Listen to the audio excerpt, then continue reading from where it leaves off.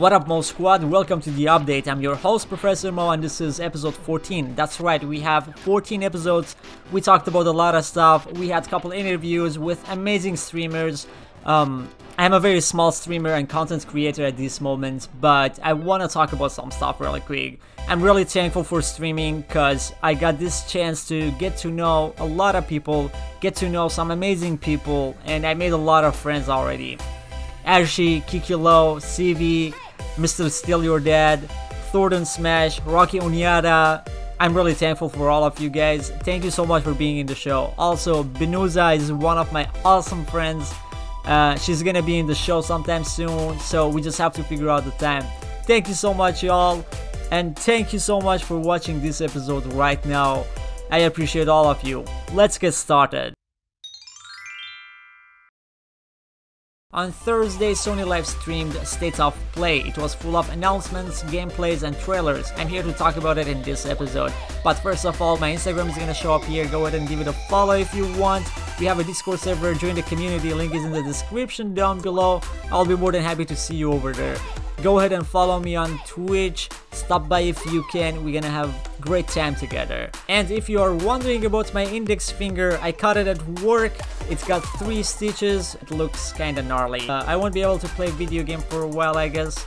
But I might be able to just use these 3 fingers. Anyway, we'll see. Alright, let's cut to the chase and talk about Sony's State of Play. Last year, Sony's State of Play stream showed the first look of a new Five Nights at Freddy's game called Security Breach. While the announcement was more or less just a sneak peek teaser trailer of the newest entry in popular Frightful franchise, Thursday's State of Play stream gave us a better look, plus further confirmation that Five Nights at Freddy's Security Breach is coming to PlayStation 5 this year. Good news, this game will be available on PlayStation 5, PlayStation 4, and PC. Lately I've been playing a lot of horror games, so I'm really excited for this game.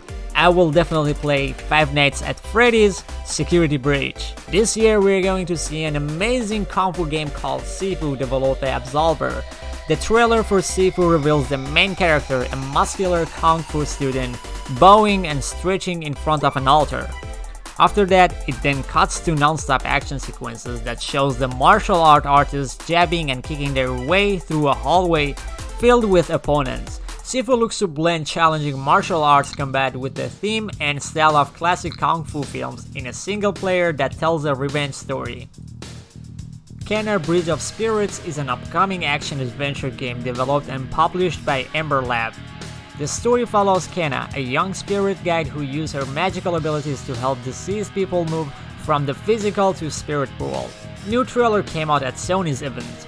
Now we got a deeper look at the gameplay, new locations, and some of the characters you will meet on your journey. You can pre-order the standard edition for $39.99 and the deluxe edition for $49.99. We don't know the release date yet, but apparently Kena Bridge of Spirits is coming this summer for PS4, PS5, and PC. I'm really excited for this title and I think I will definitely play it. Final Fantasy VII Remake is coming to PlayStation 5 alongside an update version called Final Fantasy VII Remake Integrate.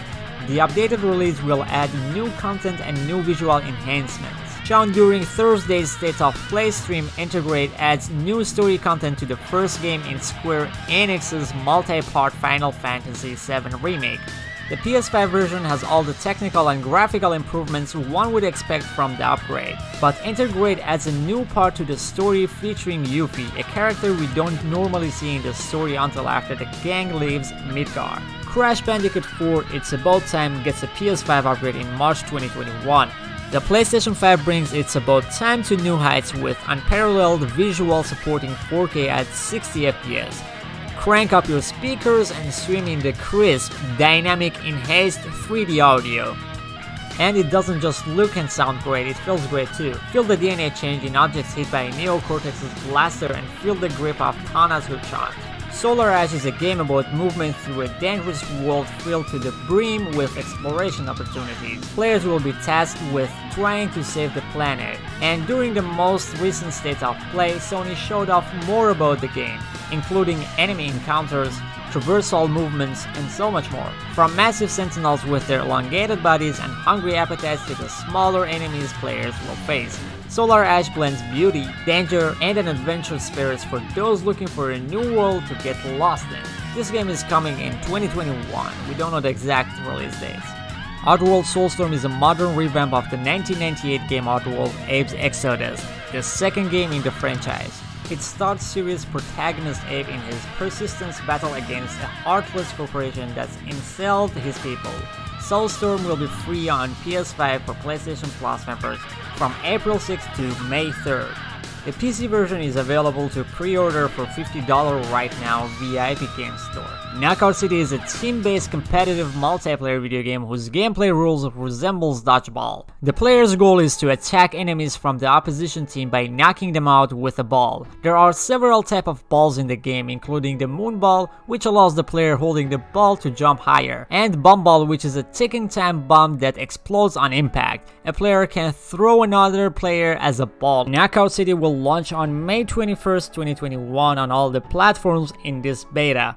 Everyone can get a free trial of the full title and can continue playing it for $19.99. I think this game is going to be pretty popular when it is released, we'll see. Deathloop is an upcoming action-adventure game developed by Arcane Studios and published by Bethesda Softworks.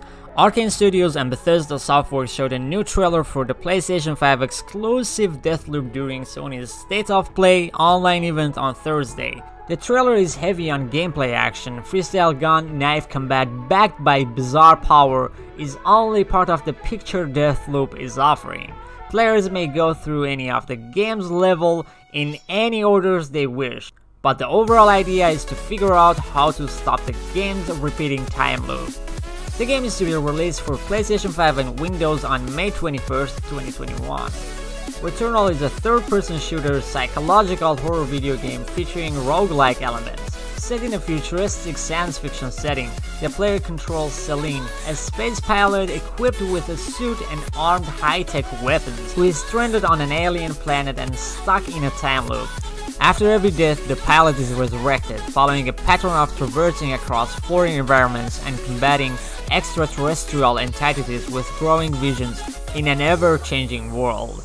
That means after each death, map will change and your enemies will show up in a new spot, so it's gonna be a whole new challenge. This is everything, I hope you guys enjoyed watching it, and don't forget to like the video and leave a comment for me down below.